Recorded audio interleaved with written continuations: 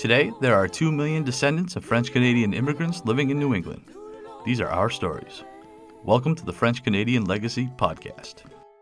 Venez tous jeunes filles et garçons, je vais vous raconter l'histoire de notre immigration ici au USA, de grands aventuriers, de pays étrangers. This is the French-Canadian Legacy Podcast. I am Jesse Martineau. Now, this is going to be a little bit of a different episode. In fact, it's not even really a full episode. We're just gonna have an announcement. First of all, it's gonna be a thank you and an announcement. And joining me right now, the other two members of Team French Canadian Legacy, Mike Campbell, Melody Desjardins. Welcome, guys, to this special not real episode. Thanks for having me. Yes, thanks for having me as well. Merci, Jesse. So the first big thing, we wanted to take the time, because we did a pretty big announcement with videos and stuff when we hit the 50,000 total listens mark. That was a pretty huge accomplishment for us. So we wanted to start off, before we announce anything else, with just a giant thank you to everybody, because we, believe it or not, have now hit the 100,000 total listens. And that is tremendous. Way more than I ever thought we would do when we started this podcast a few years ago. So this has been an amazing journey, and I cannot thank people enough for tuning in and being interested in kind of the project that we're trying to pull off here. So I cannot thank everybody enough. We super appreciate it. Just want to thank everyone now that's across like YouTube, our YouTube channel, and regular like podcast listening. But we're actually very close to 100,000 just on the podcast feed. So to everyone that subscribes, everyone that just like downloads an episode or two, thank you so incredibly much. Merci to everybody who listens to the FC News.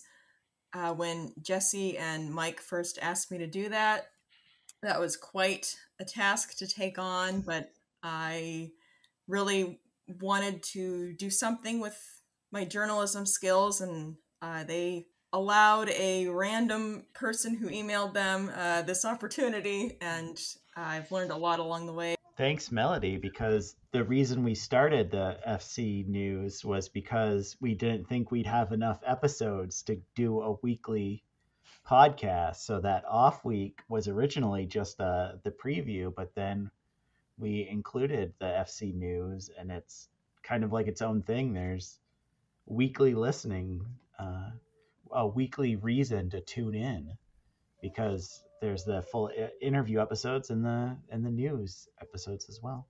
And with the 100,000, some of the things that have come because of that, some of the amazing people that we've had the opportunity to meet because of being able to do this podcast. I think some people know that I got a couple of messages last week from people who were on their way to work up in Quebec and heard my voice on the radio as they were going to work because I was interviewed by Radio Canada. And that is something that I never thought in a million years would happen. And that only happens if we have a ton of people tuning in.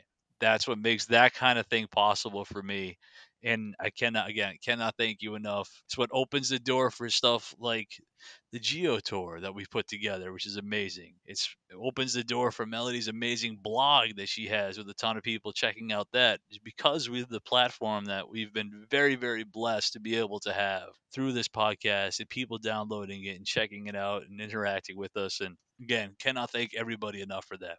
And I guess the next thing that we wanted to announce then would be maybe a little less exciting, and that is the reason why this is not a full episode.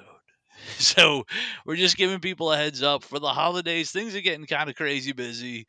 If anybody follows us on social, you may know Mike's got a different job now. I have a new job than when I started this podcast. So life's been pretty crazy. I mean, Melody does too, for that matter, than when we started this podcast. So life's been pretty crazy busy for us right now. So we're not hitting the reset button or anything. We're just taking a week or two to collect ourselves, and we'll come back probably right in the new year with brand new material as we always have. It's something that we're dedicated to continuing to produce on a week in, week out basis, something we very much enjoy doing, something that's super meaningful to us, and we're super appreciative, like I've said, of the opportunity that's been provided by this platform. I just want to thank everyone. We've met some amazing people. I can't believe we're at 100,000 listens. That is insane from where we started. And I hope everyone has an amazing holiday season, and we will see you in the new year. Yeah, we've met a lot of really interesting people. I'll get messages of people from Quebec saying that they appreciate what we're doing. So it's been a long time coming. I can't believe it's been a couple of years of this since I first started doing the news segment. And it's been well worth it. I'm really glad that people have tuned in and they enjoy hearing the news. And it's fun to compile all these different things that are happening. And it's just so interesting and positive to be able to compile a whole list of articles, some podcasts, some events of everything that's going on in the French Canadian and Franco-American community. I had never thought that was possible before reaching out to these two. So it's just been a great time just getting to know this community. And so thank you to everybody who's listened. And yeah, I don't know. I'm just speechless at 100,000 listens. Yeah, it's been awesome. I can remember like it's yesterday, Mike and I sitting in a podcast studio up in Concord at Concord Community Television trying to figure out how it is we do this, to put together a podcast. We had no idea what we were doing. And I remember again, like it was yesterday, that first super awkward conversation with me and Melody hanging out at a Dunkin' Donuts on the west side of Manchester. And it was just, I mean, the fact that we've come from there to 100,000 in what is a pretty short amount of time, I think is pretty incredible. So cannot thank the two people I've gone on this journey with enough. I cannot thank the listeners for tuning in enough. And yeah, none of this is the book that I've had an opportunity to contribute to, Melody contribute to, would not be possible without this. There's just a lot of things. Life would be different if it wasn't for everything that's come because of this podcast. And the people tuning in is what makes that happen. So again, I cannot thank you nearly. I'm going to sound like obviously super repetitive here, but I cannot thank you nearly enough. I hope everybody has a terrific holiday, and we're super excited to be coming back with more material when the new year starts. Now our fathers look at us and sigh with despair, to think that everything they love we simply do not share. But the spirit never dies, our culture will survive. Each of us must choose how much to keep alive.